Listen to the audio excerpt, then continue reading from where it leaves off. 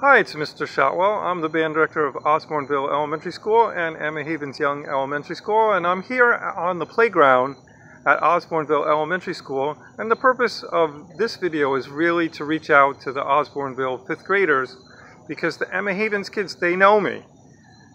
Since kindergarten, twice a year, they would watch me on the stage conduct my 5th grade band, and they were hoping, when I'm in 5th grade, I can join Mr. Shotwell's band.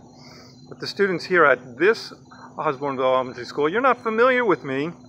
There was another person here teaching the band, so I wanted to introduce myself. I grew up in Brick Township. I went to Lanes Mill Elementary School, then Veterans Memorial Middle School, and then Brick High School. I was in the marching band at Brick High School, and then I moved on to a college in Pennsylvania to get ready to be a band director. I brought two instruments with me today.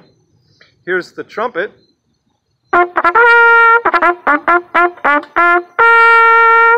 It has three things to push called valves. To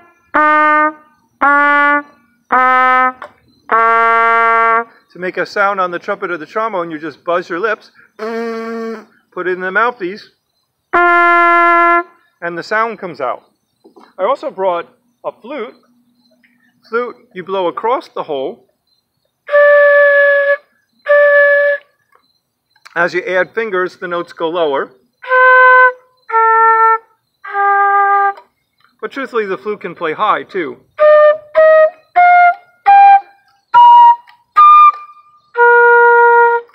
I didn't bring every instrument to the playground, but you could also sign up for clarinet.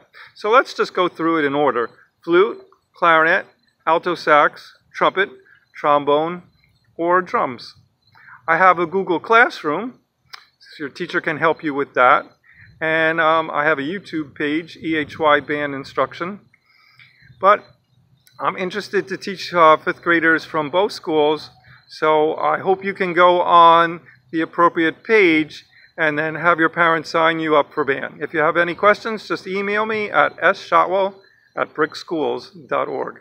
Thanks.